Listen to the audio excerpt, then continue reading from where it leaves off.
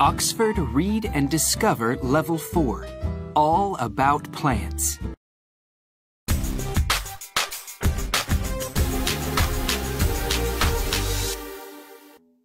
Introduction. Plants are very important. We need them for food, wood, medicines, and many other things. We see plants all around us, in fields, parks, gardens, and even in our homes. What plants do you know? What plants grow in your country? Where do the plants grow? Discover! Now read and discover more about amazing plants. Chapter 1. Plants in Our World. Plants are living things. They feed, breathe, grow, and make new plants, but they are different from animals. Plants don't move from place to place like animals do. Plants keep growing, but animals don't grow when they are older. Scientists don't know how many plants there are, but they think that there are more than 300,000 types. Many of these plants grow in rainforests. Scientists think that there are thousands more plants that we don't know about yet. There were plants on Earth more than 2 billion years ago. The first plants didn't grow on land. They grew in water. It took hundreds of millions of years for plants to change and to grow on land. Before plants, animals did not live on Earth.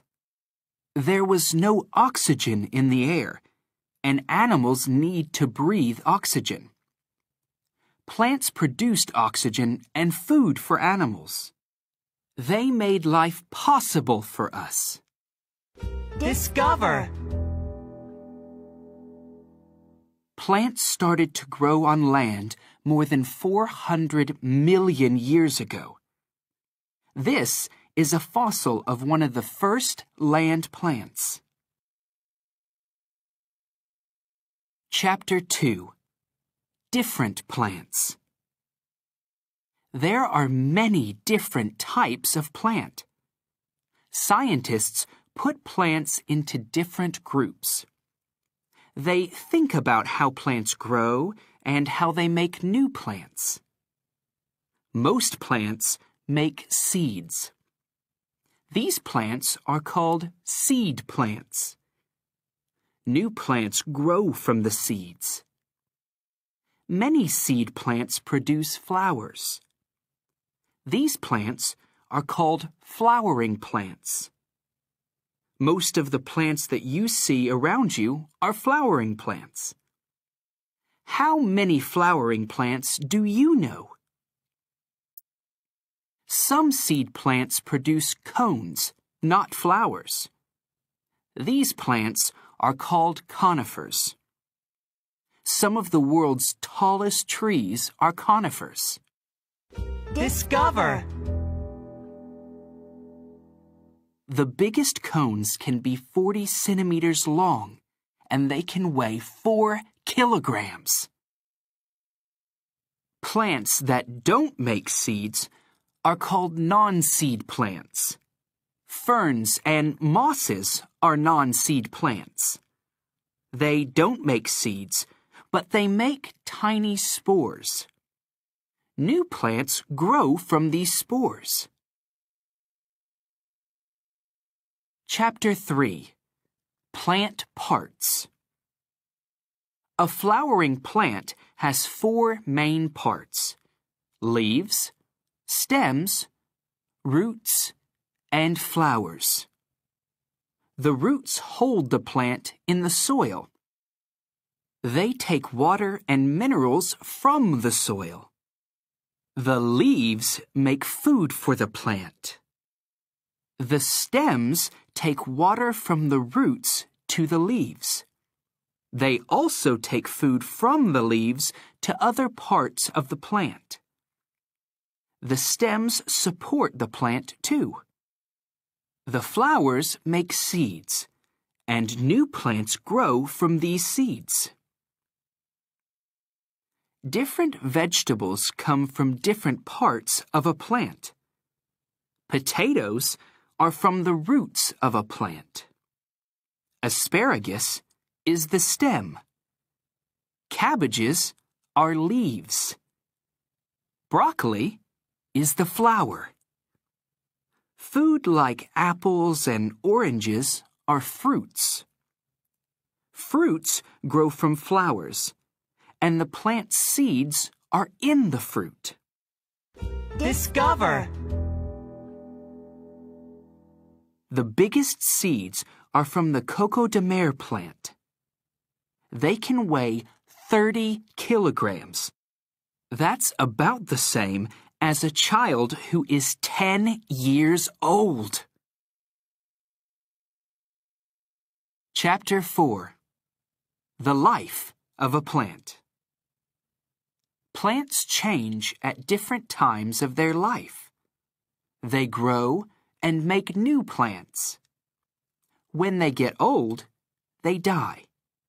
This is called a life cycle. A new seed needs water, oxygen, and warmth to start to grow into a plant. The plant grows bigger and produces leaves. Then, the plant produces flowers. The flower has male and female parts. The female part of the flower has eggs. The male part of the flower makes pollen. To make new seeds, the pollen from one flower has to get to the eggs of another flower. The plant needs the wind or insects, like bees, to help. This is called pollination. The pollen and the eggs join together and make seeds that grow inside a fruit. Some plants die after this, but other plants grow and make new seeds for many years. The seeds can't grow if they are too near each other. Animals or the wind take some of the fruit away from the plant. This gives the seeds more space so that they can grow. Discover. Seeds can live for many years before they grow into a plant. The oldest seed to grow into a plant was 1,300 years old. Chapter 5. How plants feed. Plants need food to grow, but they don't need to find food like people or animals do. They can make their own. This is called photosynthesis. Plants use sunlight to make food from carbon dioxide and water. Plants get carbon dioxide from the air and water from the soil. The food that they make is called glucose. During photosynthesis, plants also produce oxygen. Photosynthesis happens in leaves. In the leaves, there is chlorophyll that makes the leaves green. The chlorophyll catches the sunlight so that the plant can use it for photosynthesis. In summer, plants make lots of food because there is lots of sunlight. They can store some of the food for when there isn't so much sunlight. In fall, they start to use the food that they stored. Then, there is less green chlorophyll, and the leaves change to yellow, orange, or red. By winter, there are no leaves on most trees. Discover.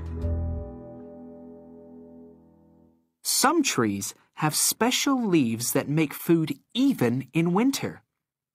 They never lose all their leaves at the same time. These trees are called evergreens. Chapter 6. Plant Habitats. A habitat is a place where something lives. Different plants have different habitats. Some plants need sun, and other plants need shade. Most plants can't grow in very dry, cold, or wet places, or in places where there isn't much sunlight. Some plants have special ways of growing in these places. The cactus can grow in hot, dry places, like deserts. Its roots are near the top of the ground, so that it can take in water quickly when it rains. It stores water in its stem. The Arctic buttercup can grow in very cold places. It's very small, and the flowers grow near each other and near to the ground. This helps the flowers to live in the wind and the cold. Seagrass is the only plant that can produce flowers underwater. The waves pollinate the flowers. Fish use seagrass for food and shelter. Chapter 7. Plants and Animals. Plants and animals need each other. Plants produce food for animals to eat, and oxygen for them to breathe. Many animals make their homes in or around plants. Birds and insects, like bees, flies, and butterflies, pollinate flowers when they feed on the nectar inside.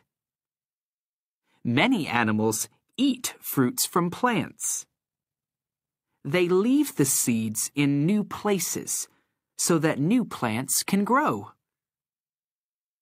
Insects and other animals can see some colors better than others, so different animals like different plants. Bees like yellow and blue, but they can't see red very well. Flies like light colors, and birds like red. Many flowers have patterns that help bees to find the center, where the pollen is. People can't see these patterns. A plant's smell is also important. Bees like flowers that smell sweet. Birds pollinate flowers that don't smell at all. Some flowers smell like meat. Flies pollinate these flowers. Chapter 8. Plants and People. Plants give us food and oxygen. But we need plants for lots of other things too. Our clothes, books, and many other things come from plants. Lots of our doors, chairs, and tables are made of wood. Our erasers and bicycle tires are made of rubber. Wood and rubber come from trees. We need plants to keep us healthy, too. Lots of the medicines that we use come from plants. Which things in this bedroom come from plants? The gasoline in our cars comes from plants and very small animals that lived 300 or 400 million years ago. Very slowly, mud and rocks covered them, and they changed into oil. Gasoline is made from this oil. Today, people are also using plants to make other fuels, like ethanol and biodiesel. We can make plastic from plants. Sometimes there is plant plastic in our cell phones, computers, or even our socks. This cell phone is made of plant plastic. Discover. Plants can make us feel happy. Many people have plants in their gardens, and they like to help them to grow. Chapter 9. Amazing Plants. The world is full of interesting plants. Here are some really amazing ones. The smallest flowering plant is the wolffia. It's less than a millimeter long. The plant is round and it doesn't have any roots. It grows on water. Eating wolffia plants is good for you, but you have to eat a lot of them. Most plants need insects to pollinate them, but some plants also eat insects. One amazing insect-eating plant is the Venus flytrap. It has traps with very small hairs. When an insect walks over the hairs, the trap closes. The Titan arum is one of the world's smelliest plants. It produces flowers about every 6 years, and when this happens, it smells like bad meat. Flies like the terrible smell. Coast redwoods are the world's tallest trees. They can grow to 110 meters tall, and they can live for more than 2,000 years. A coast redwood can make 6 million seeds in a year. Chapter 10. Save our plants. Plants are very important to us, but they are in danger. When people build new homes, roads, or airports, they cut down plants.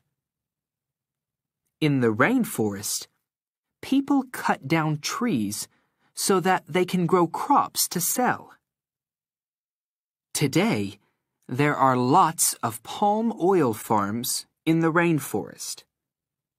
The plants lose their habitats, and Earth loses hundreds of different types of plant forever. Pollution is another danger. It puts dangerous chemicals into the soil, and these are bad for plants. How can we save our plants? Use paper carefully. Use all the paper and then recycle it. Buy recycled paper when you can. Be a good shopper. There is palm oil from the rainforest in a lot of food. Don't buy things that have palm oil in them.